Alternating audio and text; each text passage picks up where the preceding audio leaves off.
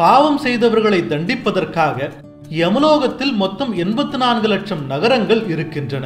அதில் 28 நகரங்களில் மட்டுமே மிக மிக கொடிய தண்டனைகள் கொடுக்கப்படுகின்றன.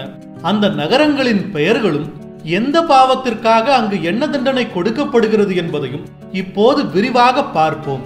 அதோடு தமிழகத்தில் மரணித்த ஒருவர் மீண்டும் உயிர் பெற்ற தன்னுடைய அனுபவத்தை ஒரு வீடியோவாக நம்மிடம் பகிர்ந்துள்ளார். அந்த வீடியோவையும் இந்த பதிவின் இறுதியில் பார்ப்போம். தாமிஸ்ரம் பிறருக்கு சொந்தமான சொத்துக்களை அபகரிப்பதும் பிறருடைய மனைவி குழந்தைகளை அபகரிப்பதும் மகா பாவமாகும். அத்தகைய பாவங்களை செய்தோர் செல்லும் நகரம்தான் தாமிஸ்ரம். அங்கு யமகிங்கிரர்கள் முள்ளாலான கட்டைகளாலும் கதைகளாலும் பாவம் செய்தவர்களை புடைத்தெடுப்பார்கள். அடுத்ததாக கும்பிவாகம்.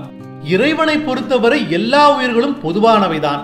அப்படி இருக்கையில் சுவையான உணவிற்காக மற்ற உயிர்களை கொன்று புசிப்பவர்கள் செல்லும் நகரம்தான் கும்பிவாகம். அங்கு யமதூதர்கள் எரியும் அடுப்பில் வைக்கப்பட்டிருக்கும் எண்ணெய் கொப்பரையில் பாவம் செய்தவர்களை போட்டு வதைத்தெடுப்பார்கள். அடுத்ததாக அந்த தாமிஸ்ரம். இந்து சாஸ்திரப்படி கணவன் மனைவி உறவு என்பது எவ்வளவு புனிதமானது என்று அனைவரும் அறிவர். அப்படி இருக்கையில் கணவன் மனைவியை வஞ்சித்தாலும் அல்லது மனைவி கணவனை வஞ்சித்தாலும் அது ஒரு பெரும் பாவமாகவே கருதப்படுகிறது. அத்தகைய பாவம் செய்தவர்கள் செல்லும் நகரம்தான் அந்த தாமிஸ்ரம். அங்கு செல்பவர்கள் கண்கள் தெரியாத நிலையில் இருள் சூழ்ந்த ஒரு இடத்தில் தள்ளப்பட்டு கொடிய பல மிருகங்களால் தொடர்ந்து தாக்கப்பட்டு எந்நேரமும் அச்சத்தோடே இருப்பார்கள். அடுத்ததாக வஜ்ரகண்டகம். சேரக்கூடாத ஆணையோ பெண்ணையோ கட்டித் தழுவி மகிழும் காமவெறியர்கள் அடையும் நகரம்தான் வஜ்ரகண்டகம். அங்கு நெருப்பால் செய்யப்பட்ட பதுமைகளை கட்டித் தழுவ ஜீவன்கள் நிர்பந்திக்கப்படுவார்கள். இதனால் உடல் எரிந்து அவர்கள் துன்பப்படுவார்கள். அடுத்ததாக ரௌரவம். அடுத்தவருடைய குடும்பத்தை பிரித்து நாசமாக்கி அழித்து அவர்களின் பொருட்களை அபகரிக்கும் தாழ்ந்த புத்தியுடையவர்கள் செல்லும் நகரம்தான் ரௌரவம். அங்கு ஜீவன்கள் கொடிய விடம் கொண்ட பாம்புகளுக்கு மத்தியில் வீசப்படும். அதோடு அவர்களால் ஏமாற்றப்பட்டவர்கள் அங்கு பாம்பின் உருவம் எடுத்து அவர்களை கடித்து துன்புறுத்துவார்கள். அடுத்ததாக காலசூத்திரம். பெற்றோர்களை கவனித்துக் கொள்வதென்பது பிள்ளைகளின் கடமை. ஆனால் பெற்றோர்களையும் பெரியோர்களையும் அவமதித்து துன்புறுத்தி பட்டினி போட்டு வதைப்பதென்பது பெரும் பாவமாகும். அத்தகைய பாவத்தை செய்பவர்கள் செல்லும் நகரம்தான் காலசூத்திரம். அங்கு அவர்கள் தாங்க முடியாத வெப்பத்தில் ஓடவிடப்படுவார்கள். அச்சமயத்தில் தாகமும் பசியும் வாட்டி எடுத்தாலும் யமதூதர்கள் அவர்களை விடாமல் அடித்து துன்புறுத்தி ஓடும்படி கூறுவார்கள். அடுத்ததாக கிருமி போஜனம். பிறருடைய உழைப்பை சுரண்டி அதில் தான் மட்டும் நிறைவாய் வாழும் ஜீவன்கள் செல்லும் நகரம்தான் கிருமி போஜனம். அங்கு பலதரப்பட்ட கிருமிகள் கொட்டி கிடக்கும். அவை அனைத்தும் அந்த ஜீவனை கடித்து துளையிட்டு உடலுக்குள் சென்று துன்புறுத்தும். அடுத்ததாக அசிபத்திரம். தர்மநெறி தவறியவர்களும் தெய்வத்தை நிந்தித்தவர்களும் செல்லக்கூடிய நகரம்தான் அசிபத்திரம். அங்கு பாவம் செய்தவர்கள் ஆணிகளை கொண்ட சவுக்கால் அடிக்கப்பட்டும் மயக்கம் வரும் வரை கூர்மையான முனைகளை கொண்ட கத்தியால் குத்தப்பட்டும் பிசாசுகளால் துன்புறுத்தப்படுவார்கள். அதோடு நொடிக்கு நொடி அவர்கள் அங்கு அச்சத்தால் பீடிக்கப்படுவார்கள். அடுத்ததாக பன்றிமுகம். நீதிக்கு எதிராக நின்று குற்றமற்றவர்கள் தண்டிக்கும் கொடிய உள்ளம் கொண்டவர்கள் செல்லும் நகரம்தான் பன்றிமுகம். அங்கு பன்றி முகத்துடனும் கூர்மையான பற்களுடனும் மிகப்பெரிய மிருகம் இருக்கும். அந்த மிருகத்தின் வாயில் அகப்பட்டு அதனுடைய கூர்மையான பற்களால் கடிக்கப்பட்டு பாவிகள் அவதிப்படுவார்கள். அடுத்ததாக அந்த கூபம். மிருகங்களை சித்திரவதை செய்து துடிதுடிக்க வைக்கும் பாவிகள் செல்லும் இடம்தான் அந்த கூபம். அங்கு பல வகையான கொடிய மிருகங்கள் இருக்கும். அவைகள் பாவம் செய்தவர்களை கீழே போட்டு மிதித்து புரட்டி எடுத்து துன்புறுத்தும். அடுத்ததாக அக்னி குண்டம். தன்னுடைய அதிகாரத்தை துஷ்பிரயோகம் செய்து காரியங்களை சாதித்துக் கொள்பவர்கள், தன்னுடைய வலிமையாலும் செல்வாக்காலும் பிறருடைய பொருட்களை அபகரிப்பவர்கள் ஆகியோர் செல்லும் இடம்தான் அக்னிகுண்டம். அங்கு பாவம் செய்தவர்களின் இரு கைகளும் கட்டப்பட்டு அக்னிகுண்டத்தில் அவர்கள் தள்ளப்பட்டு வாட்டி எடுக்கப்படுவார்கள். அடுத்ததாக சான்மலி. நன்மை தீமை பாவம் என எதையும் பார்க்காமல், தன்னுடைய உறவு முறையை பற்றி கூட சிந்திக்காமல், யாரோடு வேண்டுமானாலும் எப்படியாவது கூடி தழுவி மகிழும் காமூகர்கள் அடையும் நகரம்தான் சான்மலி. அங்கு யமகிங்கிரர்கள் தங்களுடைய முள் போன்ற கதாயுதத்தை அதிக அளவில் சூடேற்றி அதை பாவிகளின் முக்கிய அங்கங்களின் மேல் வீசி அவர்களை துன்புறுத்துவார்கள். அடுத்ததாக வைதரணி. அதிகார பலத்தாலும் கபட நாடகத்தாலும் நயவஞ்சகத்தாலும் நல்வழிகளில் செல்லாமல் தர்மத்திற்கு புறம்பாக நடப்பவர்கள் அடையும் நகரம்தான் வைதரணி. வைதரணி என்பது நதி அல்ல, அந்த ஆற்றில் தண்ணீருக்கு பதிலாக இரத்தமும் சீழும் சிறுநீரும் மலமும் கலந்த கலவையே ஆறாக ஓடும். அந்த நதியில் கொடிய பிராணிகளும் வாசம் செய்யும். பாவம் செய்த ஜீவன்கள் அந்த நதியை கடக்க முடியாமல் அதில் வீழ்ந்து துன்பப்படும். அடுத்ததாக பரிபாதனம். மதுவை உட்கொள்ளுதலும் பிறரை உட்கொள்ளச் செய்தலும் பெரும் பாவமாகும். அத்தகைய பாவங்களை செய்பவர்கள் செல்லும் நகரம்தான் பரிபாதனம். அங்கு மதுவிற்கு பதிலாக நெருப்பு குழம்பை குடிக்கச் சொல்லி யமகிங்கரர்கள் ஜீவனை வதைப்பார்கள். அடுத்ததாக விசசவம். பசு என்பது மிக மிக புனிதமான ஒரு விலங்காக பார்க்கப்படுகிறது. அப்படிப்பட்ட பசுவை துன்புறுத்தி வதைப்பவர்கள் செல்லும் நகரம்தான் வசசவம். இங்கு யமகிங்கரர்கள் பாவம் செய்தவர்களுக்கு சவுக்கடி கொடுத்து துன்புறுத்துவார்கள். அடுத்ததாக சாரமேயாதனம். வீடுகளை தீ வைத்தல், சூறையாடுதல், பிற உயிர்களை வதைத்தல், விஷத்தை கொடுத்து கொல்லுதல், மக்களை கொன்று குவித்தல் போன்ற பாவங்களில் ஈடுபட்டவர்கள் செல்லும் இடம்தான் சாரமேயாதனம். அங்கு ஆயிரக்கணக்கான வெறிநாய்கள் கூடி நின்று பாவம் செய்தவர்களை கடித்து அவர்களது சதையை பிடுங்கி எடுக்கும். அடுத்ததாக அவீசி. பொய்சாட்சி சொல்லி ஒருவருக்கு பெரும் கெடுதலை விளைவிப்பவர்கள் செல்லும் நகரம்தான் அவீசி. அங்கு பாவம் செய்தவர்கள் ஒரு மிகப்பெரிய நீர்நிலையில் தூக்கி வீசப்பட்டு திணற திணற அதிலே அமுக்கப்படுவார்கள். அடுத்ததாக லாலாபஷம். மனைவியை வற்புறுத்தி விபரீத மோக இச்சைக்கு ஆளாக்கி கெடுக்கும் கொடூரர்கள் செல்லும் இடம்தான் லாலாபஷம். அங்கு பாவம் செய்த ஜீவன்கள் விந்து நிறைந்த ஒரு நதியில் தள்ளப்பட்டு விந்தை மட்டுமே உணவாய் கொள்ளும் கொடிய தண்டனை கொடுக்கப்படும்.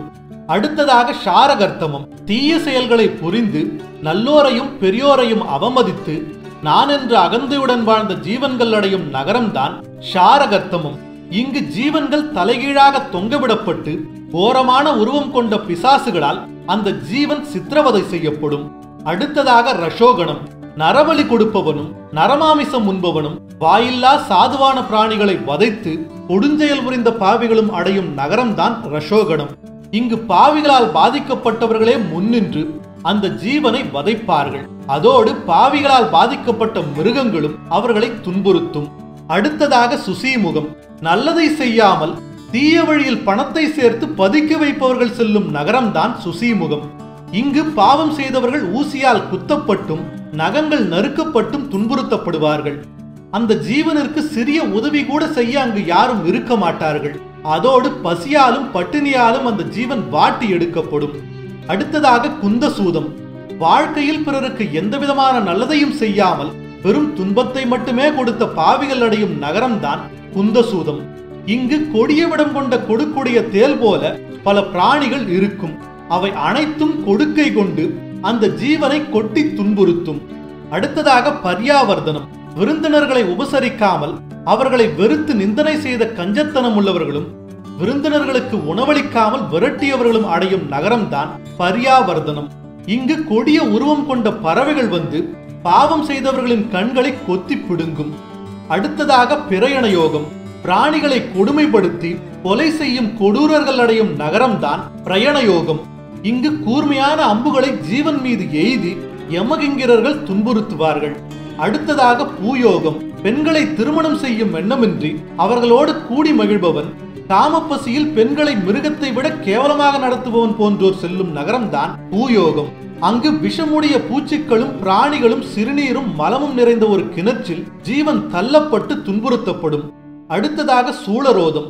எவ்வித தீமைகளையும் புரியாதோரை கொல்லுதல், நயவஞ்சக கொலை, நம்பிக்கை துரோகம் போன்ற செயல்களில் ஈடுபடுபவர்கள் செல்லும் நகரம்தான் சூழரோகம்.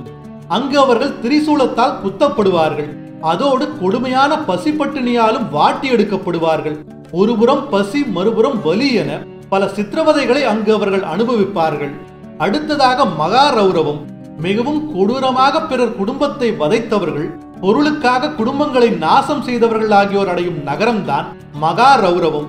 இங்கு குரு என்று சொல்லக்கூடிய பார்ப்பதற்கு கொடூரமான ஒரு பாம்பு இருக்கும். அதிகப்படியான வீரியம் கொண்ட அந்த பாம்பு பாவம் செய்தவர்களை தொடர்ந்து கடித்து துன்புறுத்தும். இப்போது தமிழகத்தில் மரணமடைந்து உயிர் பெற்றவரின் அனுபவத்தை வீடியோவாக பார்ப்போம். என் பெயர் ஆர் தர்மராஜா.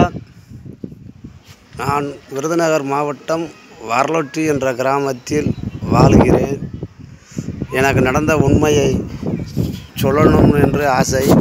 அதனால் யார்கிட்ட சொன்னாலும் நம்ப மாட்டாங்க என்று சொன்னேன். இவர்கள் என்னிடம் நடந்ததை சொல்ல சொன்னார்கள். அதனால் சொல்லுகிறேன். 2005 2005 வருஷம் தேதி கிழமை எனக்கு ஞாபகம் இல்லை.